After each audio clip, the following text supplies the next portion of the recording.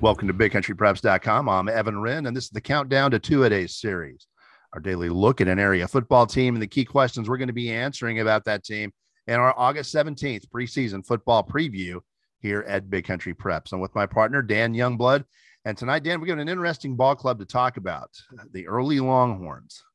Yeah, I think that's a really good word for this group. I think it's a very interesting bunch. This is a team that really had a breakthrough season last year, going 9-3. And brings back a pretty good nucleus from that team. 18 total lettermen back, including 7 offensive and 6 defensive starters. And they have some questions. They lost a really good running back and linebacker in Trey Beam, who has rushed for almost 1,500 yards for him last year. So they're going to be a little bit different, but they got a lot back at the skill positions in terms of receivers, several really good receivers back. They've got one of the most experienced quarterbacks in the Big Country back in Jackson Price. I think they're going to be a fun team to watch. I think they could change their style a little bit. You may see them fling the ball around a little bit more than they did last year, even though they threw for 2,000 yards as well last year. But I think they could be more of a passing team this year, just given the personnel they have back. But it's going to be fun to watch with them dropping down to Class 3A D2. I think this will be a fun team. In terms of overall depth and quickness, they may have the best overall set of receivers, really, of any of the smaller schools in the area. They're loaded with receivers. And when we're talking about guys that are 4.7 or quicker. So at the 3A level, they're going to be lining up with guys that are 4.6, 4.6, 4.7 all over the field. And if they execute, they're going to be dangerous. You could see a big play potential here, especially with Jackson Price coming back as the delivery system. They're going to be dangerous. They're not the biggest cats on the block. They don't have the biggest offensive line around. So red zone performance is going to be a big key for these guys. When it's 3rd and 2, they're going to have to find a way to get those 2 yards. Yeah, and I think that's probably one of the biggest questions is, can this early team run the ball when they need to run the ball? Because you mentioned the receivers. You talk about guys like John Stewart Gordon. He caught over 40 passes for almost 700 yards last year, 9 touchdowns. Jeremy Brown had over 700 yards receiving, 5 touchdowns. Caleb McCullough was another one that they got a little playing time at the receiver position. They've got really 4 or 5 guys back. Kai Houston was a kind of a breakout guy as a sophomore last year. 4 or 5 receivers that got experience last year that are really talented kids. They're going to be really good, strong weapons in that passing game for Jackson Price. But the big thing is what's that running game going to look like? And then that is, I think, probably the biggest question mark when you look at this early team. Caleb Ozuna is back after rushing for 174 yards and 3 touchdowns. But Trey Beam was a huge, he was basically their running game last year. So they're going to have to kind of find a way to get those yards on the ground. One thing that I'm wondering is if maybe we won't see Jackson Price as more of a runner this year. He was a kind of a running threat as a sophomore in his first year as starter. Last year had some injuries and some issues, and really with Trey Beam, they didn't need him to run a bunch, so he really didn't run the ball much. I wonder if this year we might see him use his legs a little bit more, but that is the question. If they can get yards, tough yards on the ground when they need them, this offense could be really explosive. With their ability to spread the field with speed all over the place and a quick delivery system, they're going to be able to score points even without a consistent running game.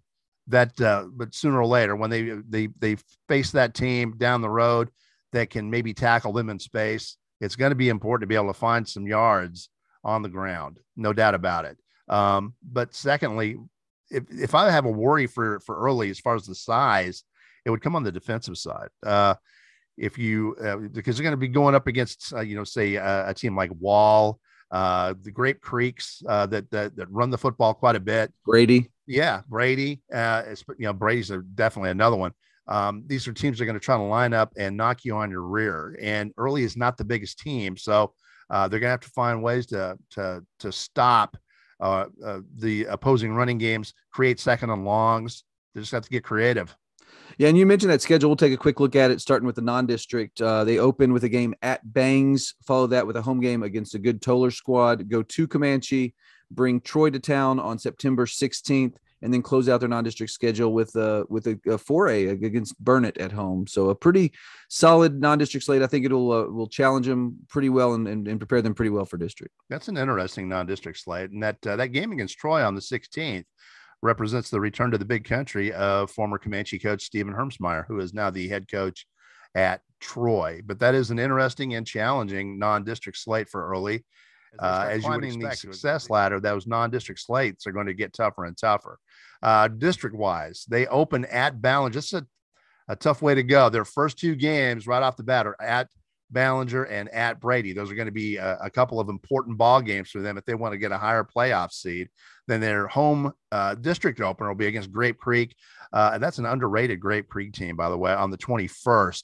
And then another road date at Wall before finishing off the regular season against TLCA. District-wise, I do not like the way the schedule lines up for early because the most crucial games on their slate are all on the road. Yeah, and that will be the biggest challenge for them because you mentioned, to me, particularly that Brady game and the Wall game. Those to me are going to be the biggest challenges on their schedule for some of the reasons we mentioned, because just personnel wise, Brady and Wall are both going to be teams that are going to try to line it up and run it down your throat. And early is a little bit smaller this year, and both those games will be played on the road. So I think those are going to be big.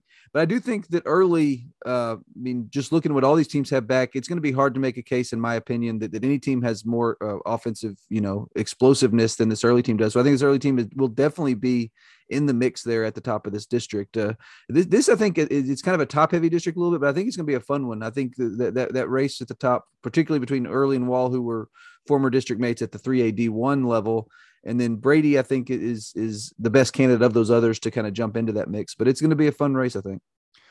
All three of those road dates are fun games. The game at Ballinger is going to be an interesting one. The game at Brady is going to be a big ball game for them. And then Wall might be the game of the year for the Early Longhorns. That game at Wall shapes up as right now, at least on paper, as a near toss-up. And that could be for the district title right there. And that'll be on October 28th. Yeah, and obviously it was such a big deal last year for Early to beat Wall at home. That's going to be there's going to be a lot of fuel on the Wall side for that one. That could shape up, like you said, to be a really big game. That could ultimately decide the district championship. But a fun schedule and a fun team. I think this Early squad is going to be a fun one to follow all year, just because of some of the things we've talked about.